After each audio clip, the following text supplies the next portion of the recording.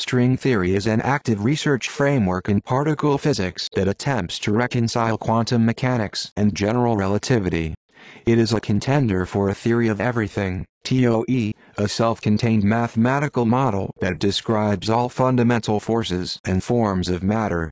String theory posits that the elementary particles, i.e., electrons and quarks within an atom, are not zero-dimensional objects, but rather one-dimensional oscillating lines, strings.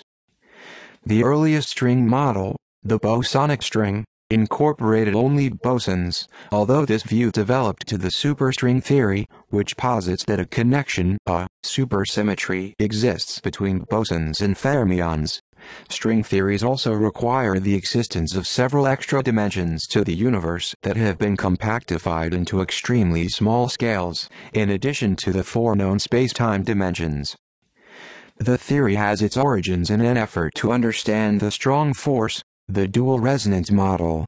Subsequent to this, 5 superstring theories were developed that incorporated fermions and possessed other properties necessary for a theory of everything.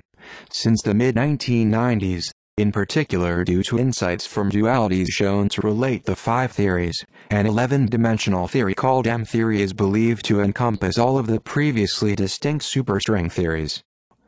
Many theoretical physicists, among them Stephen Hawking, Edward Witten, Juan Maldacena and Leonard Susskind, believe that string theory is a step towards the correct fundamental description of nature. This is because string theory allows for the consistent combination of quantum field theory and general relativity, agrees with general insights in quantum gravity, such as the holographic principle and black hole thermodynamics, and because it has passed many non-trivial checks of its internal consistency.